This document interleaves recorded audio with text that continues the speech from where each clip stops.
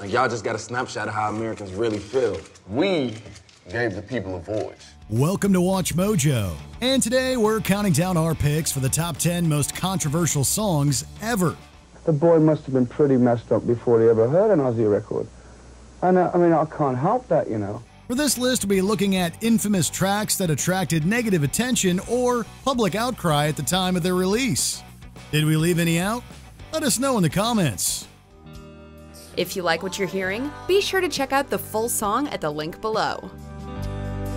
It's not who I claim to be, and who you thought I was. Number 10. Blurred Lines. Robin Thicke featuring T.I. and Pharrell Williams. This single from Robin Thicke was controversial right from the jump thanks to a scandalous music video. An uncensored version was once removed from YouTube because it featured women baring parts of their bodies. As an added layer of frustration for viewers, the lyrics to Blurred Lines were seen as sexist and misogynistic. You, a married 37-year-old, just performed a song about coercive sexual advances. If all that wasn't bad enough, there was controversy behind the actual composition of the song. I did not go in the studio with the intention of making anything to feel like, to sound like Marvin Gaye. The estate of Marvin Gaye argued that Blurred Lines shared too many similarities to the soul legend's track, Gotta Give It Up.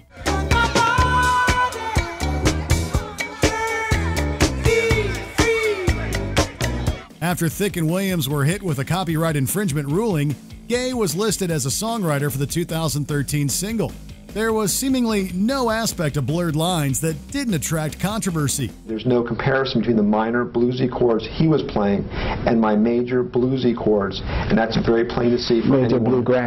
Major bluegrassy chords. Very big difference, okay. boss. Number 9. Kim, Eminem. Rapper Eminem has a history of releasing hardcore lyrics that turn some heads. Come on, we're going for a ride, bitch! Sit up front! We can't just leave Haley alone! What if she wakes up? He certainly held true to that tendency at the turn of the millennium with two very high-profile hits. With Stan, Eminem was criticized for lyrics that seemed to be anti-gay. I hope you get this, man. Hit me back, just a chat. Truly yours, your biggest fan. This is Stan. But the bigger controversy came with Kim. During this track, Eminem expressed his dark feelings about his wife with graphic lyrics that end with him taking her life. Don't make me wake this baby! She don't need to see what I'm about to do! Quit crying, bitch! Why you always make me shout at you? It's the grim nature and violence of Kim that made it shocking then and now. Eminem's committed delivery gradually gains steam and energy until it sounds as if the rapper has fully given himself up to the imaginary scenario. It can be truly chilling to listen to. No one can hear you! Now shut the up and get what's coming to you! Number 8. The Pill, Loretta Lynn. The story of Loretta Lynn and her song The Pill came from one of country's most beloved ambassadors. However, the track still stirred up a bit of drama. You and me, and I me, when I was your girl. After becoming a mother, Lynn's The Pill celebrated the fact that birth control allowed women to choose when they had children. Her openness on the topic was seen as too taboo for certain fans and even a few country music stations. Yeah, I'm making up for all those years since I've got the pill. Despite being banned in certain places, The Pill still found success in countries like Canada. Tonight's too good to be real. Oh, but Daddy, don't you worry, Nana, 'cause Mama's got the pill. To this day, several organizations and fans praise Lynn for facing backlash to talk honestly about birth control. I definitely couldn't be doing what I'm doing unless she had broken down those barriers. Number 7. Get Your Gun, Marilyn Manson. When Marilyn Manson released Get Your Gun, the message of the song was to express his anger against the person who took the life of a pro-choice doctor.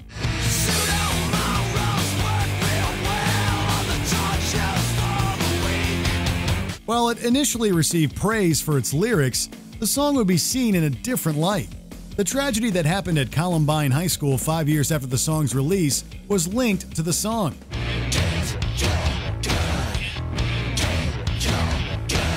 During the media coverage, Manson's song was blamed for inspiring the violent events that occurred. There were people who believed the track was meant to encourage harm from the beginning. This is perhaps the sickest group ever promoted by a mainstream record company. While arguments for and against Get Your Gun rage today, it's still one of Manson's best-known songs.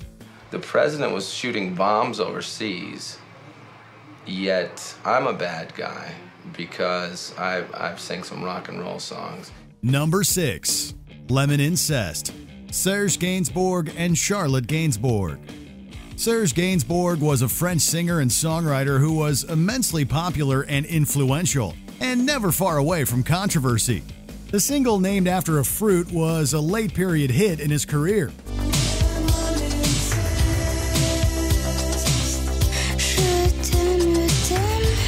This duet with his daughter Charlotte practically dared audiences to listen to it without cringing. Throughout the song, the songwriter riffed on the phrase lemon zest with a song and video that was, well, anything but innocuous. His daughter's breathy delivery of the lyrics was enough to shock people.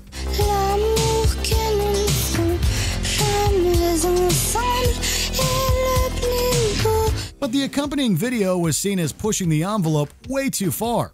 Today, a song and video combination like this would likely buckle under the weight of massive scrutiny. Number 5, Strange Fruit, Billie Holiday. There are certain moments in history that just remain captivating in just how brave they are in their defiance. Strange Fruit was a fiery denouncement of injustice that made people pay attention to the racially motivated violence perpetrated against Thomas Shipp and Abram Smith. Southern trees bear a strange fruit. Written by Abel Meeropol, the lyrics describe the incident in graphic detail. The tragedy of the story is sung with heartbreaking beauty by Billie Holiday. This haunting combination courted controversy right from the get-go. The bulging eyes and the twisted mouth. Since Holiday's label was wary about her recording it, she had to get a brief reprieve from her contract to record it elsewhere. Holiday closed a number of sets with this powerful and stirring protest song. For the sun to right, for the trees to dry. Number 4, Suicide Solution, Ozzy Osbourne. On its own, it's easy to see why the dark subject matter of this Ozzy Osbourne song would attract controversy.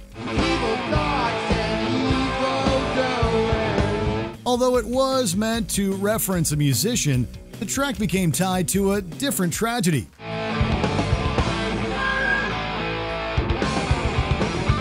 The parents of John Daniel McCollum claimed the song pushed him to take his own life 4 years after the song was released. No one can explain it. The only thing we know is he was listening to this music. This grieving couple even took Osbourne to court for damages over the song. I feel very sad for the boy, and I feel terribly sad for the parents, because as a parent myself, I'd be pretty devastated. But the court ultimately ruled that there wasn't enough evidence to support their claim. Over the years, it's likely that this Osbourne track will continue to court controversy anytime it's played. Liquid, like solution as a liquid, not a way out. Number 3, Darling Nikki, Prince. Hey, do you remember those parental advisory stickers that were affixed to the covers of basically every cool CD you owned? It turns out that Prince had a little something to do with that. I knew a girl named Nikki, I guess you could say she was a sex fiend. His Darling Nikki song described more than a few explicit and mature acts performed by the subject of the title. When Tipper Gore found one of her children listening to Darling Nikki, she decided to take action. Woke up the next morning, Nikki wasn't there. She helped found the Parents Music Resource Center, an organization that helped identify particularly mature albums with infamous black stickers. She took me to her castle and I just couldn't believe my eyes. This group also made sure to place Darling Nikki on their Filthy 15 list of songs. It's safe to say this Prince track wasn't played often at many early PRMC meetings.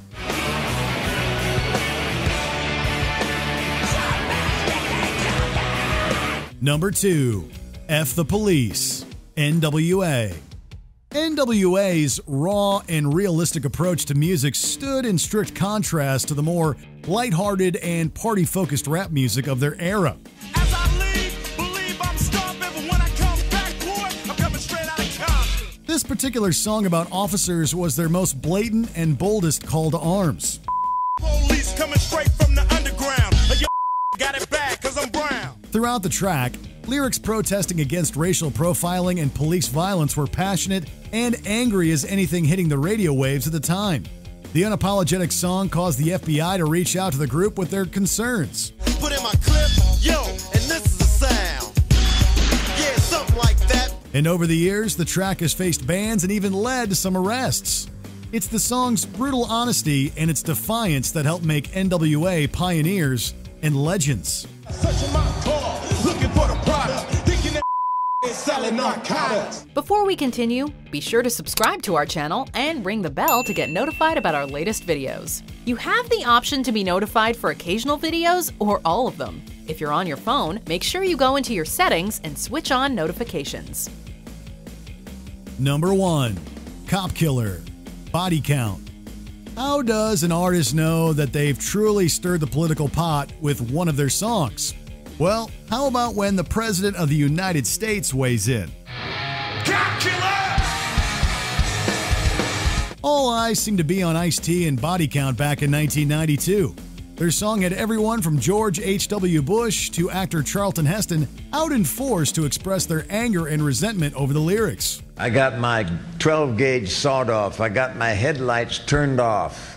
I'm about to bust some shots off. I'm about to dust some cops off. Police unions fumed, stores pulled the album from shelves, and the song was voluntarily removed from subsequent pressings of the band's debut.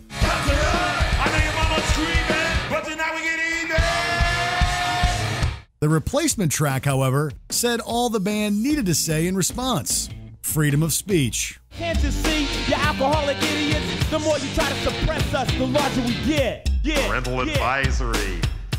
Do you agree with our picks? Let us know in the comments. And hey, if you're a fan of the song playing right now, be sure to check out the music video for it right here. Inside my head, so I'm coming.